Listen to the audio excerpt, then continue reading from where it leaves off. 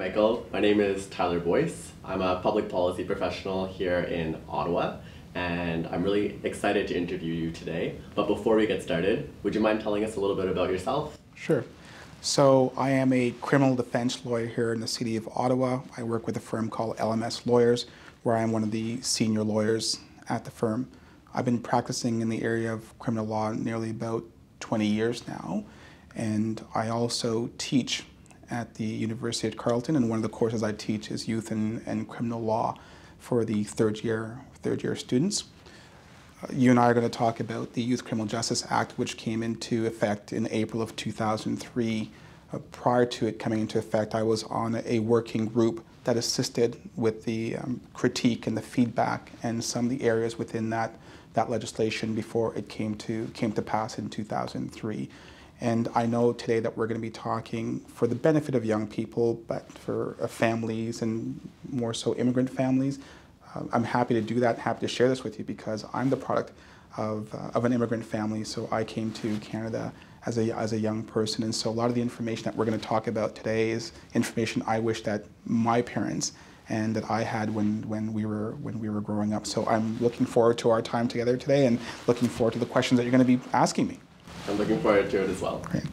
Yeah, so it can be a really stressful time with youth entering the criminal justice system. And we know that it's not just a stressful time for that particular youth, but for their family as well. And there are several different compounding factors that play into that. For example, if you're a new immigrant family, navigating the system can be quite hard.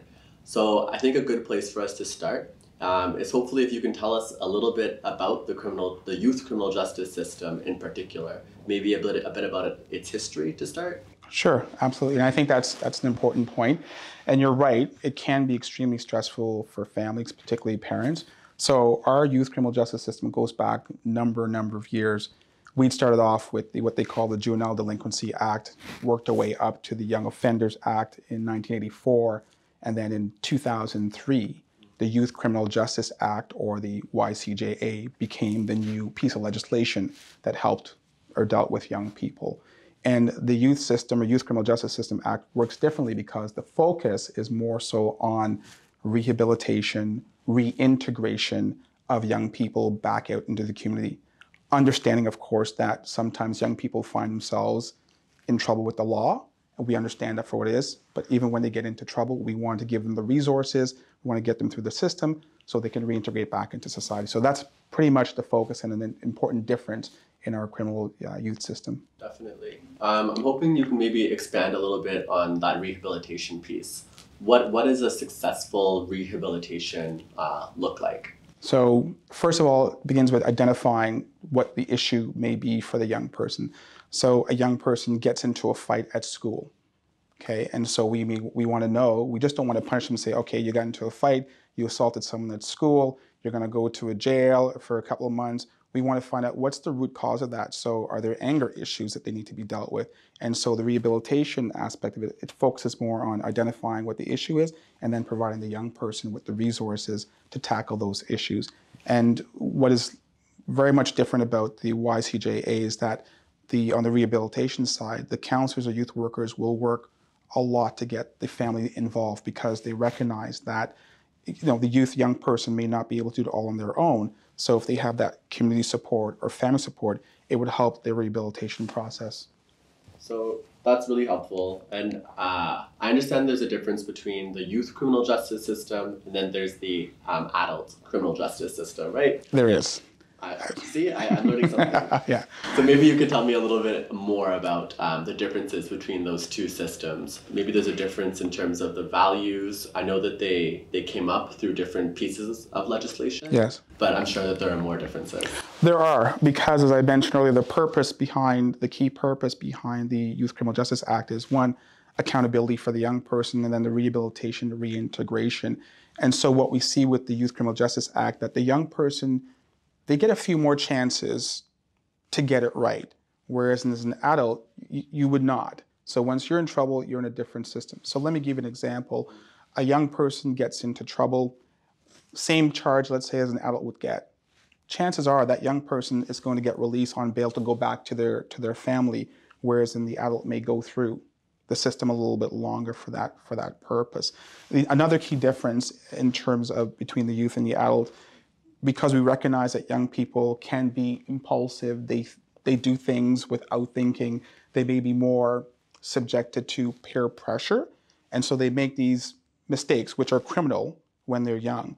Well, the law allows for a period of time, if they rehabilitate and they reintegrate, then that record or whatever they did becomes sealed after a number of years. And so what it does in effect is give the young person a chance to move on with life after they're 18 or 19. So they're not saddled with, I did something silly when I was a young person, and now I have to carry that for the rest of my life, which will impact maybe if they want to go to certain schools, they want to get into certain programs, or they want to work in certain areas. It wouldn't limit them because of the Youth Criminal Justice Act. Yeah, I like what you say around it wouldn't saddle them with the kind of that stamp. It gives there's the chance to continue forward with their lives and understand that, you know, a mistake was made. Yes. But everybody deserves a second chance. Yeah. And I think that does apply for folks regardless of their age. Yes. But it's incredibly important that we keep that value strong for our young people. Absolutely. Just because, as I said, their minds develop a lot differently, and a lot of the Youth Criminal Justice Act, it tries to align with the development of the young person, recognizing that they are impulsive and they may be subjected more to the peer pressure. So there are a lot more opportunities for them to really have a second chance or a third chance. And a lot of resources are provided or available to the young persons. And not only them to directly, but also the families, because the law recognizes that they need that familial support. So it's there for them. So let's continue forward on that piece about the families. Yes. So we've acknowledged already in this conversation that when a young person gets into trouble with the law, that it affects not just that one individual, but the family, the extended family, and Yes. Oftentimes maybe even the community. Yes. So maybe I'd like to ask you, what is some advice you would give to parents looking to support their child who is navigating the youth criminal justice system? The key piece of advice is get help. So for a lot of the parents I've dealt with, it's a first time for them, and they're trying to navigate this particular system without the knowledge and the background. And depending on the community that they come from, language can also be a barrier. So the key thing or key message I would say is make sure you get some advice, you get to that lawyer, and you allow that lawyer to do the work that they're going to do. Exactly what we're doing now, educate themselves about what is available for families and young people in terms of resources. So that's the key message I would say to a parent. Really? So when you say the role of the lawyer, let the lawyer do the lawyering. Yes. Maybe you can expand a bit. Sure. On that. So my focus and my work as a lawyer is to advise my client. I represent that person, and effectively to help them get through the system or the process and giving them advice. Ultimately, they make the final decision. But typically what we get with a 15, 16-year-old, say, look, I don't know what to do, Michael, so you direct me. And that's what I do. It can be easier sometimes. Other times it can be challenging if parents who are unaware of how the system works, because they're parents, they want to intervene, they want to be involved. And so they may try to give the young person advice, which is different than what me as a lawyer is giving. So for example, as a lawyer, one of the first things I would say to a young person when he or she gets into trouble, okay, I do not want you talking to the police. I want you to exercise your right to remain silent, because we do not know what the information is that they have. We don't know what we're working against. So before we say anything, let's just maintain that silence. That's what I say as a lawyer, and that's the advice I typically give and will give about 9.5 times out of 10. A parent comes from a different perspective, and they may say, tell them everything they need to know because you need to tell the truth, right? That may not assist me in what I'm doing. Not that I don't want the young person to say the truth. I just don't want them to talk until it is time for them to talk where it's beneficial to them. And so it's important for the parents to be aware of that and to know their role and to play that role. I never blur the line. So I'm not telling the young person, you know, you shouldn't be committing crimes, and I'm not going to be coming down on them, because that's not my role. That's the role of the parent or the guardian. So it's important for the parents and me to play our roles. And as the kids say, play your position. And so that's what I do. I play my position. I tell parents they should play their position. So we've talked about playing your position and a really important position being played to help youth navigate the youth criminal justice system is the role of a lawyer, right? Yes. Maybe you could tell me a little bit more about additional supports that are there. So one of the biggest challenges that we find is how do people pay for a lawyer? A young person, my 15, 16-year-old client doesn't have the resources to pay the legal fees. The family's in a situation where they can't afford it because it can be expensive depending on how far you go. Yeah. We are fortunate in Ontario and even within Canada that we have a legal aid system. So the system will allow for that young person to pick his or her lawyer, and the system will pay for that lawyer. So the young person or their family don't have to pay money out of pocket, which I find reduces a lot of stress. I mean, families and young people are going through a lot of stress. It is the uncertainty of the outcome of the particular case and what it's going to mean. And so if we can take one of those stresses off by having the fees paid for, that is an important thing that works well for the young person. In terms of the rehabilitation that we talked about earlier, we have youth workers within the ministry who will work with the young person. So for example, a young person will get arrested and they will end up in a facility here in Ottawa. It's the William E. Hay Center, and they will go there. The minute that young person's there, automatically there's a probation officer who will reach out to them and say, what resources do you need? Do you need me to assist you connecting with certain things? So that happens. We have the Youth Services Bureau, this is an organization here within the city of Ottawa that young people can connect with. So they can go into various programs if they need help and resources in terms of counseling. USB will assist them with all that.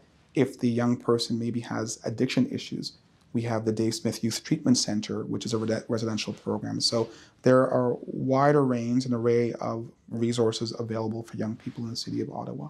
So out of all of those types of resources that you've mentioned, it sounds like some of them support youth once they're in the criminal justice system. Yes. Some of them support youth to exit the criminal justice system. Yes.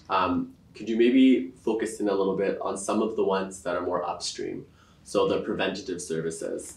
That's a little bit more of a challenge because how do you identify if someone, you have young people and go, okay, well, you're going to be a bad person, you're going to get into crime. And so the focus in that regard is more so on the education. Right? And so certain things that could get you in trouble, where to stay away from. And so in the city of Ottawa, there's Crime Prevention Ottawa organizations who provide resources and toolkits to educate not only the young people, but also their families in that regard. In Ottawa, there's a program called On Point, which is more geared towards the young person who is maybe being pulled towards more the street gangs type of side. And so if and when a parent, a family member, or a worker, a community worker maybe identifies this as a concern for it, then that person can refer the young person to those programs. Awesome. So before we end off this wonderful conversation, I'd like maybe to give you the opportunity to tell me a little bit more about anything really from the rehabilitation process, or if there are certain pieces of advice from your expertise that you'd like our families listening at home to know. Absolutely. I would say, as I said earlier, get educated. And I think what we're doing here as a resource tool is phenomenal because young people need to know their rights. The parents need to know their rights. And the beauty about the Youth Criminal Justice Act is that both parent and youth have rights. So, for example, I'd spoken earlier about the right to remain silent. So the young person has that right. The young person has a right to a phone call to talk to a lawyer. The difference, when you asked me earlier, the difference between the adult and the youth system, every individual who gets arrested gets a phone call. That's under the Charter of Rights and Freedom that we have here in Canada.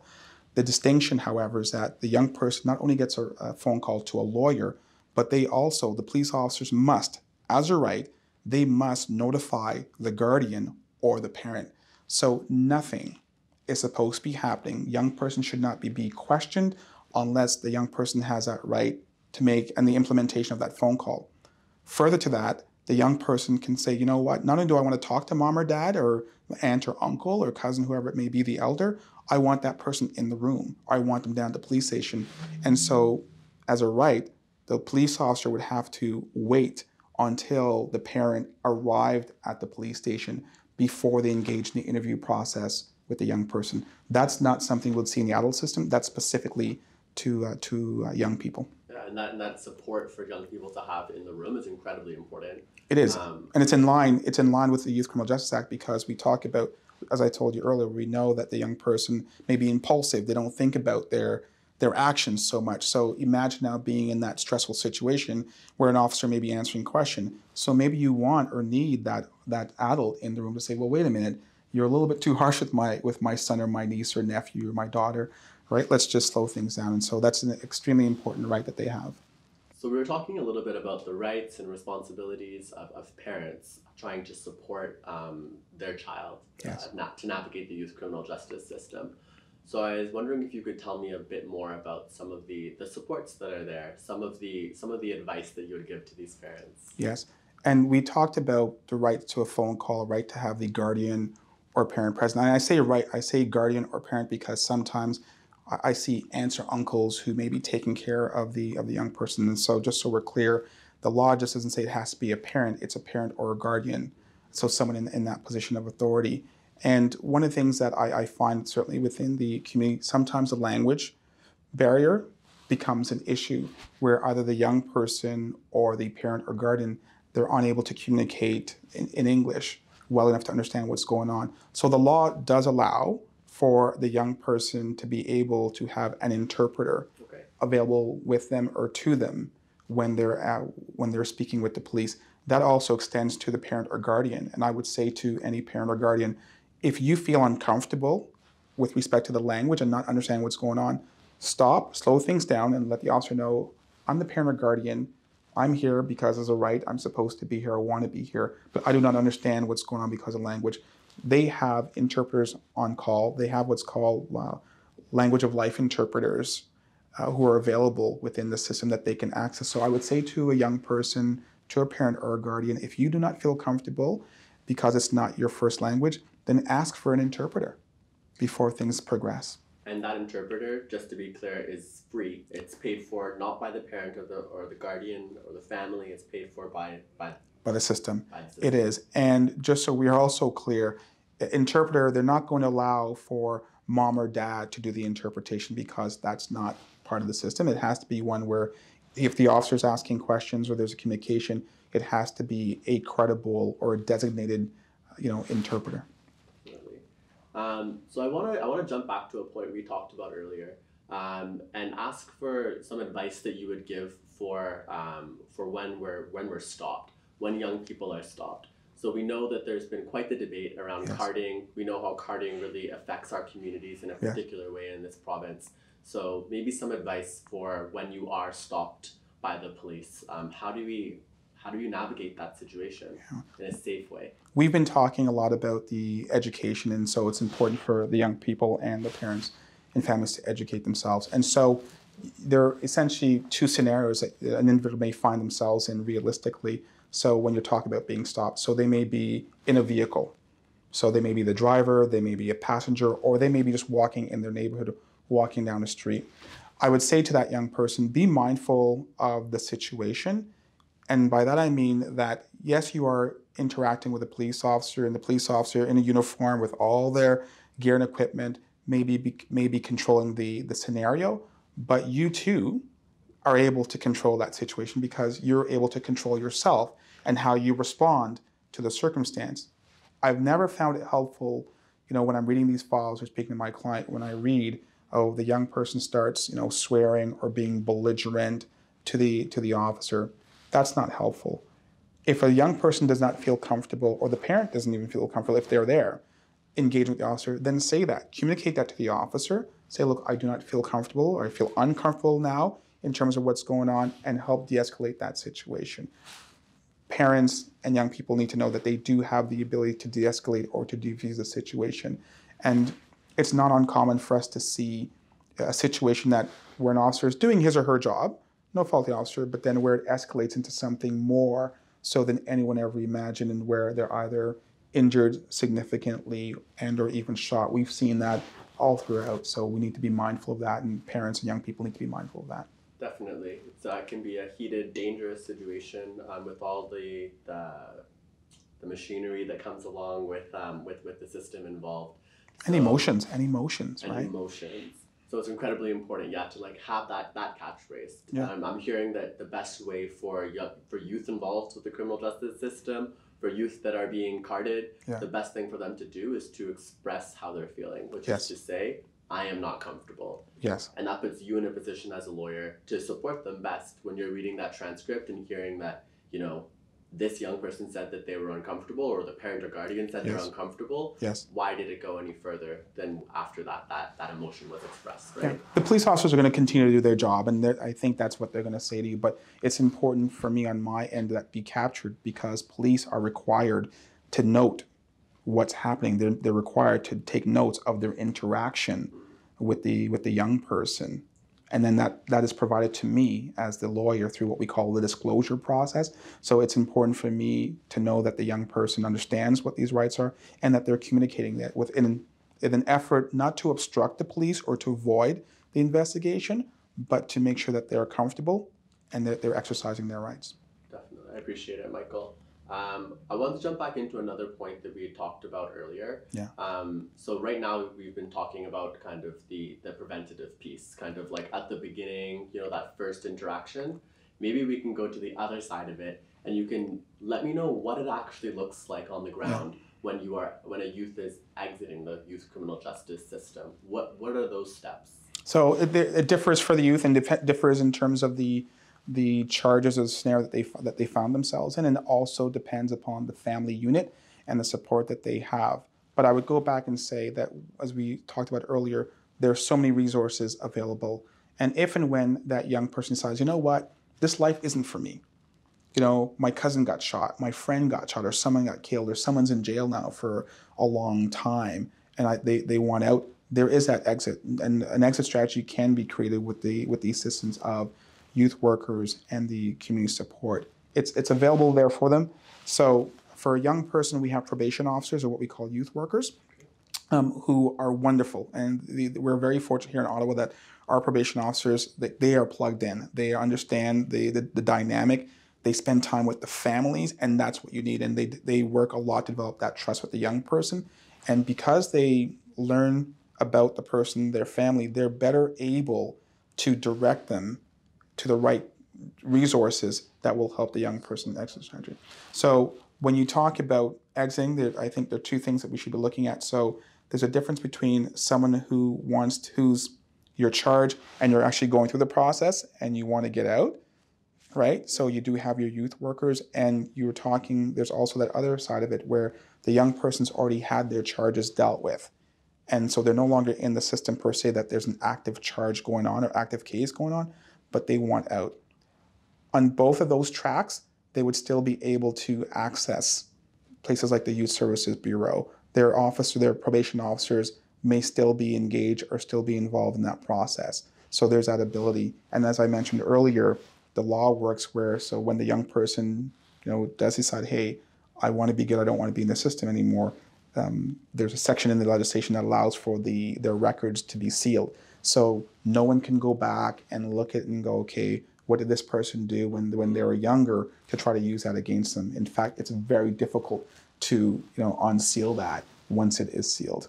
I think that's a wonderful note to end the conversation on the fact that within the youth criminal justice system, there is the opportunity to give these young people a second chance by sealing that record. Yes. I want to thank you so much for your time, and also for the knowledge that you brought to this conversation, Michael. My pleasure. Thank you for having me.